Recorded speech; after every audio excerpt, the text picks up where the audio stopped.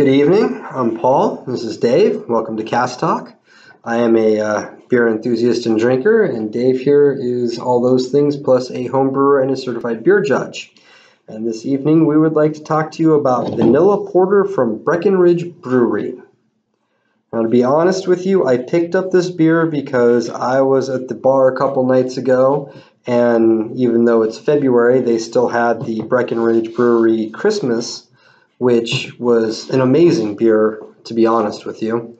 So I'm kind of looking forward to giving this a go. The last beer we did was a porter that had coffee in it as well as vanilla, so hopefully I'll like this one a lot better.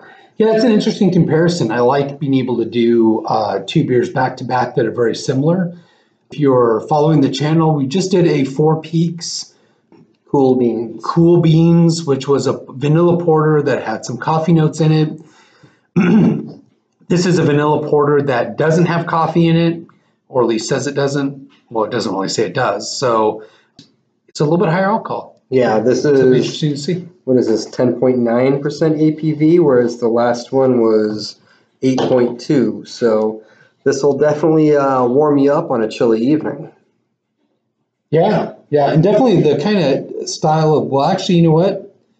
I don't know where you got that number because this says 5.4. Does it? Their website's at 10.9. Yeah, that must be some sort of special brew or something. So I'm assuming that, so this is going to be a little lighter in the alcohol, but still probably a significant increase from a lot of your light lagers that you would find out there. 5.4 is better because you can enjoy more of them before you're face down in the gutter. Yeah, I'm excited about this. I love comparison styles like this. It gives us an opportunity to kind of develop a little bit of palate for the style and then get a good idea of like, well, which one would I like better and why would I like it better? Yes, I do agree with that. So generally, some of the things that I really like, I like porters on a general basis. They tend to be a lot more malty, a lot more malt focused. They're not on the bitter side. I think this one's 28 IBUs. Yeah. So from a bittering standpoint, it's not on the very bitter side. So if you're not a big fan of bitter beers, this should not be something that that you dislike because of that. So I'm expecting something to be a little bit more malty, a little bit more sweet. The fact that it's got the vanilla character to it is definitely one of those kind of things that enhances the character to it. Well, I'm looking forward to giving it a go, so let's crack it open. Let's take a look at it. So generally one of the things I'm going to be a little bit partisan, mainly because I've recently bought a home up in Colorado, and that is where my beautiful and wonderful wife lives at the moment. Say all the nice things about her. The most amazing person in the world to me. So I'm a big fan of Colorado generally. So if you know what Breckenridge is, it's up in snowy part of Colorado.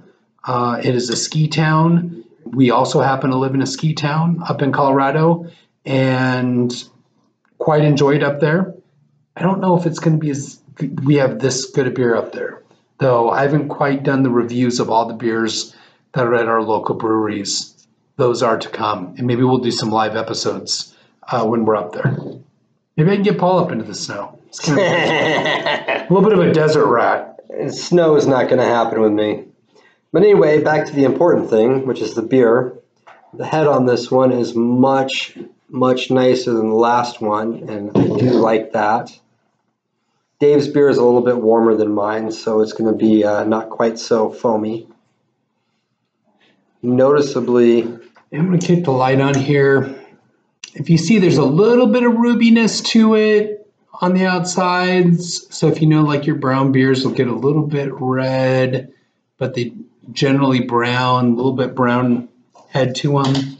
Head seems to dissipate fairly quick. Well, yours is also a little warmer. Yeah, mine's a little bit warmer. I wish it was a little bit more kind of moussey. Yeah, but that one's pretty.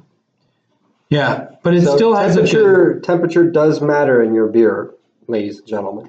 I will 100% say that. Some beers are better warmer, some beers are better colder, but it is what it is.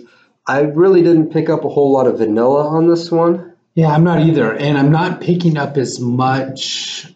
The malt is definitely there, though. Yeah, not as much as I was expecting.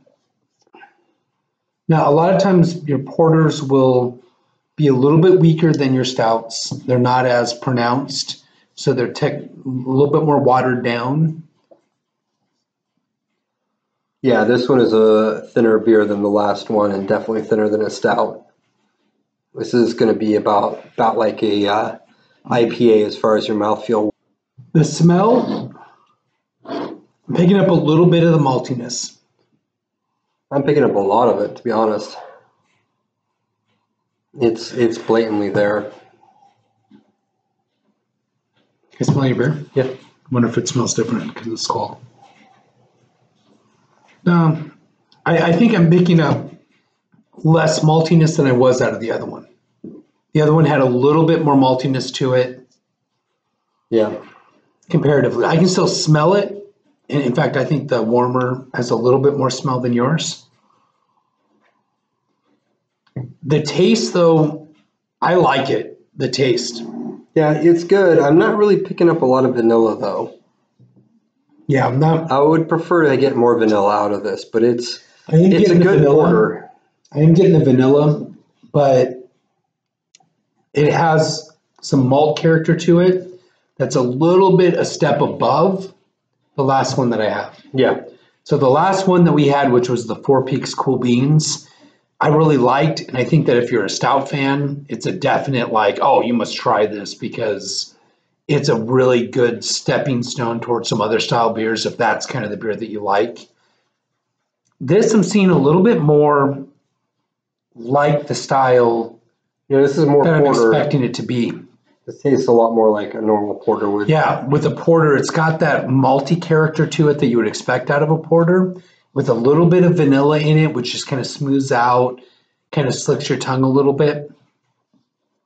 Not a very dry beer either. It's not a fizzy beer.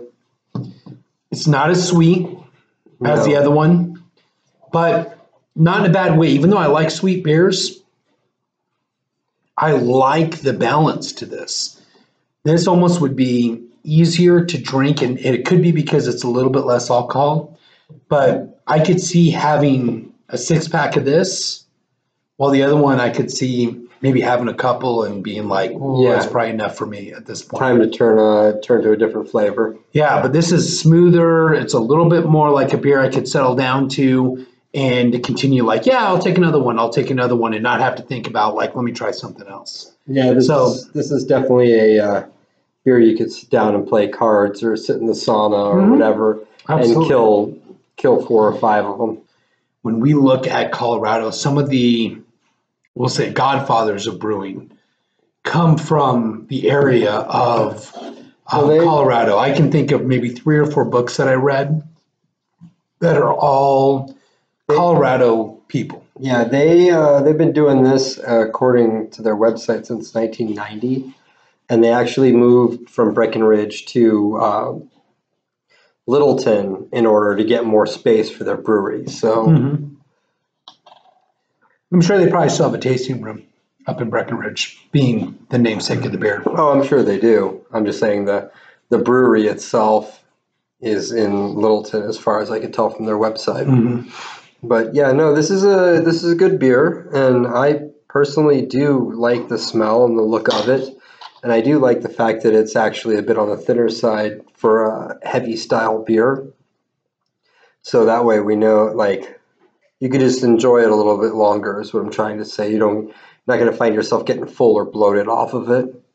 So absolutely, quite enjoyable. I'm going to say overall presentation, I'm going to put it a little bit ahead of the other, the beer that we just did with the Four Peaks one. I'm going to go ahead and jump it up. You know, probably not a huge amount because I really did wish it had a little bit more maltiness. Mine smells a little bit more maltier than yours just because it's a little bit warmer. But I'm going to go ahead and say 7.5. That's about where I am at with the presentation. Oh, the pen is dying. Don't let the pen die. We won't be able to keep records. I'm going to say I'm at the same place with this one. This is a good looking beer. It looks good in the glass. It's got a decent head. At least mine had a decent head. It's got a decent smell. So I would definitely go for that. As far as the taste is concerned, it's a good beer, honestly. It's not bad at all. Mm-hmm. And I'm going to stick with the 7.5 on the taste on this one as well. Yeah. There are a lot of beers. I would definitely take this over. Yeah, so for me, this is obviously a little bit more my style. I really like the malty style beers and the yeast centric type beers, and I'm not as lean towards kind of some of the hoppiness that I know that you enjoy. Putting it up against the last beer that I had, and I gave the last one 8.5. I like this a little bit better. Do you? Yeah, I think the flavor profile is just a little bit better. It has a little bit more maltiness to it in a right way. And it could be because maybe the other one's being subdued because of the higher alcohol levels. And the coffee flavor. And the coffee flavors, which even though I enjoy.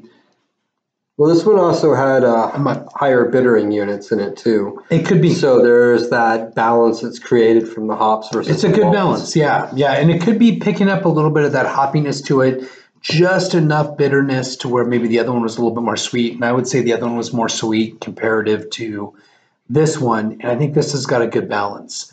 Though I would still lean towards the other one as would be a great alternative if you're a stout drinker to go ahead and move towards because of that coffee kind of character to it. While this, I would say that if you're a big brown beer, right, brown ale, porter style beer, this is a great one to try. It's got some good character to it. I would say this beer, if you wanted a break from an IPA, this beer would be an excellent one to have.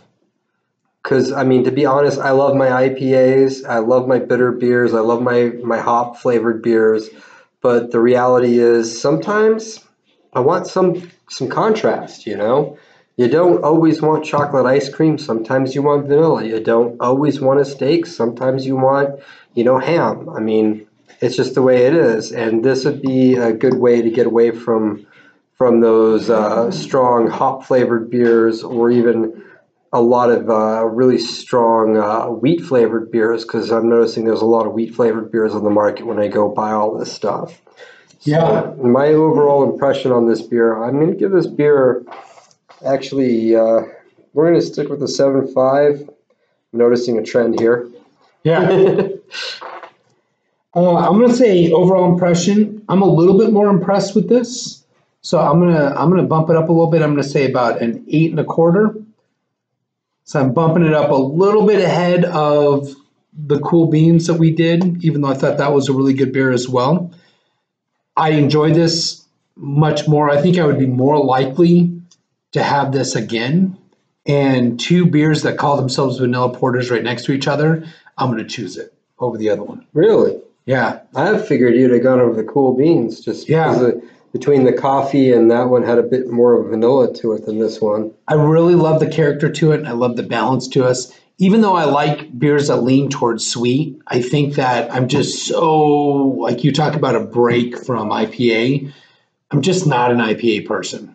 It's just not my style of beer. And I understand there's probably a lot of hate for me because of that. And I'm okay with that because you can be wrong, Dave. This won't judge you. I don't have a problem with the fact that people love IPA. I understand why they love IPAs, and I understand why they love the pale ales and the real hoppy beers. It just doesn't, it's not the kind of thing for me. So when I talk about bitterness, I'm really looking for bitterness to be a good balance. I like hops, and I think this is a good use of hops. I think it's not over the top. No, it's very well balanced as far as well balanced. It's still on that kind of sweet side, but it's not overly bitter. I like it. Yeah. For me, the personal preference, I probably was a little bit generous on the Cool Beans one myself because I really don't like the coffee flavor at all. It doesn't do it for me. But this one completely lacks that. And I would say this personal preference, I'm going to put this one at about a 7. And it's mainly because I've had some better porters. I've had some worse porters. I've had a lot of worse beers. I've had better beers. But this is a good beer. I'll take this beer over a lot of other beers. And like I said earlier in the video, I chose this particular beer because I tried their Christmas ale, and their Christmas ale was freaking amazing. So if you get a chance to check that out, check it out. Let us know about it. It's good stuff. This is a great porter. I really enjoy it quite a lot. From a personal preference standpoint, porters are one of those kind of styles that I rank fairly high. This kind of beer, I'm going to probably, unless it's going to be one of the unique styles, like some of your Belgian styles, Werner Warmer styles, your Russian Imperial Stouts, your Baltic Porters, some of those kind of styles that I think that are really just outstanding. Yeah. When you have an opportunity to try them, like you would want to choose them. I would put this right in with a lot of my go-to kind of beers. Yeah, and this actually wasn't too expensive as a 6-pack. Yeah, I mean, I see it and generally I'm someone who would easily order a Smithwick's or a Scottish Ale or, you know, some beer like that kind of style and be completely happy with it. I'm going to put this up there with that, and I'm going to basically give it an 8. Really? But like I said, when I look at 8, there's a lot of beers that I'm going to be asking if I see it in a list above and beyond. But if I saw this and I didn't have something that was like a go-to that I normally would grab, like a Scottish Ale or like a Smithwick's or something, You might just decide. I wouldn't think twice. I would go to this probably over it. You might just look at it and say, I'll take one of those. And, Yeah. You know, maybe I'll switch games later. If I see a porter on the menu, I'm probably going to order it, you know, unless there's something else out there like a Belgian or something that's like really going to like be unique, sour beer or something like that I'm going to go ahead and gravitate towards. You know, porters to me are really hit and miss. You know, they're more hit and miss to me than IPAs are. And I'm an IPA drinker, but I've had some IPAs that are just not okay. But I definitely think that as far as porters are concerned, this is a good one. I've had some porters that were just gross. And, you know, I don't know if it's just that way with all beer. You got some that are home runs, and you got some that are, you know, strikeouts 3 freaking pitches in a row. So yeah, I don't think it's as pretty of a beer as other beers, though. Doesn't have like to the be. brown beers kind of take on a little bit of that note where they're just not as pretty, not as like alluring, but they've got a lot of really great character to it. I mean, some of my favorite beers are like nut brown ales. We got to do a Dunkel or something next time. I almost picked up some Dunkels. Dunk would be a really great option as well. But I think we also ought to teaser for foreshadowing some Pilsners, trying to like eye out the Pilsners, but there just doesn't seem to be a whole lot of Pilsners. Mm-hmm.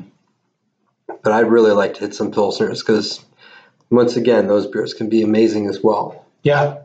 Yeah, especially some of the uniquer styles of the Pilsners. So I would love to, I'd love to explore those as well. Well, at any rate, we've jibber-jabbed long enough for you. So, cheers. Like, subscribe, comment. Let us know what you think of this beer. Let us know of any beers you want us to try. Yeah. We're always looking for something. Go out there, give this beer a try. Tell us what you think. Tell us what you think of our recommendations of it in regards to how you feel about the beer. Hey, even if you think we're a pair of jack-offs, whatever. We're good. Let us know. Cheers.